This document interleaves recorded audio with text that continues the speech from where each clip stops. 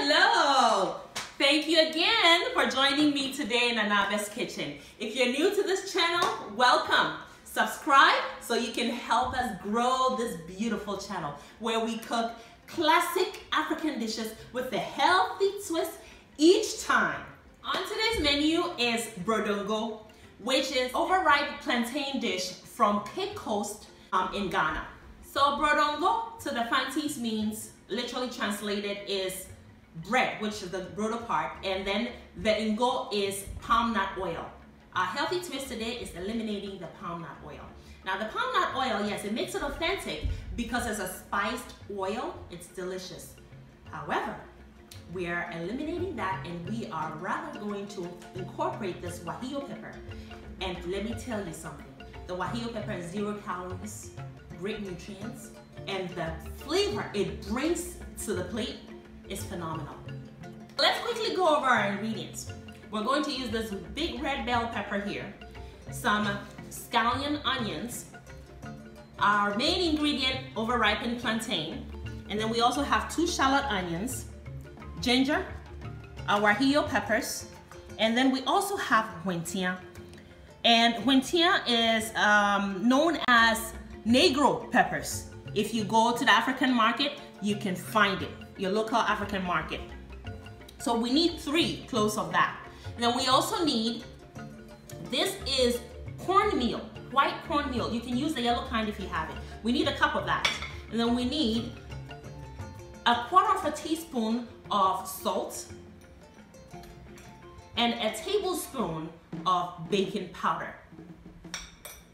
And we are ready to get started. Let's begin by prepping our ingredients.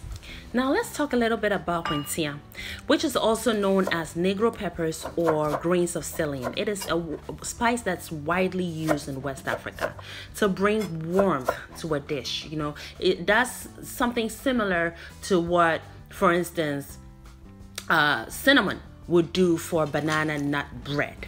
Okay, and although it's a spice, it does not have heat. So it will bring that satisfying warmth without the heat. And it's just delicious. And it smells amazing. The scallions and bell peppers is optional, but I love the texture it brings to the dish. The next thing we're going to do is to grind our over-ripened plantain into a chunky consistency. And we're going to be using our local food processor, the Asanka and Tapoli, to achieve that. So what you do is you make a thick slit on the side and remove the peel and just goes in the Asanka just like that. I'll grind a couple at a time. Now I realize not everybody has Asanka and Tapoli in their homes. So it is totally fine to substitute this tool with your food processor. Your electric food processor will work just fine, okay? Just use the pulse function on the food processor to achieve that chunkiness. The chunkiness is important because it makes it fun. You know, you don't want it to be too smooth. You want to be able to see when you cut into it, you want to be able to see that texture happening. It makes it beautiful. And here is the chunkiness I'm referring to. It will make for a lovely final product. All right, so the next thing we're going to do is to blend this combination of ingredients here into a smooth puree in our blender. So that is our whentia. Okay, 3 cloves of whentia, and then our ginger, our shallot onions, and our guajillo peppers.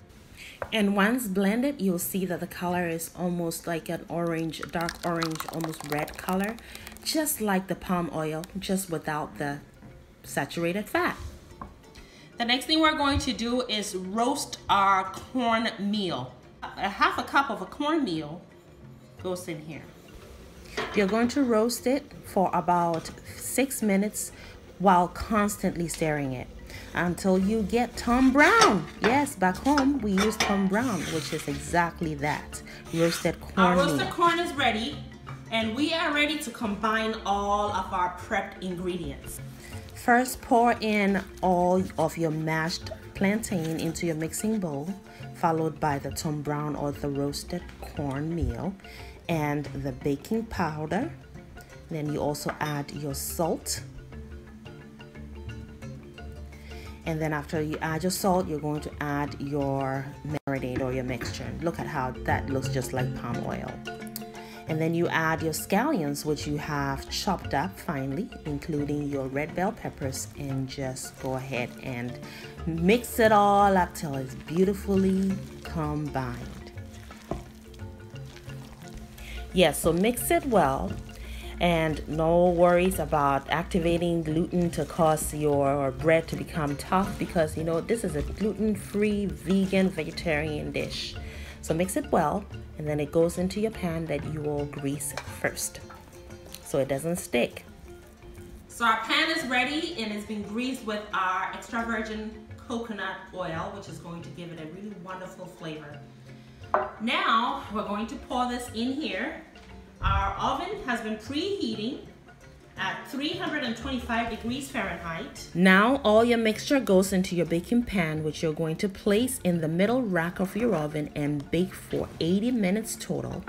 When it's ready, you're going to use a wooden skewer to poke holes throughout the bread. Paint your bread with your extra virgin coconut oil for that extra oomph and to round out all the flavors. Poking the holes will create the pores in which your coconut oil is going to seep through. We've allowed it to cool down, so that's why I can handle it. So we're gonna flip it over onto our serving tray here, and it should come out very easily. And here is a closer look at that. Now the coconut oil is totally optional, but I find it to be that cherry on top. It rounds everything up and it brings that amazing flavor that I don't want you to miss. I think you should totally try it. Go for it. And when you cut into it, oh my goodness, it's just delightful. Look at the textures and the colors. Just amazing. Our plantain bread is ready, guys. And it is looking beautiful, and it's gonna taste even better than it looks. I would love for you to try this recipe, share with your friends and your family. And like I always say, if you haven't subscribed, do it now. The red button is for you so that I can see you again pretty soon when I bring some more goodies your way. Thank you so much for watching, and I cannot wait to see you again.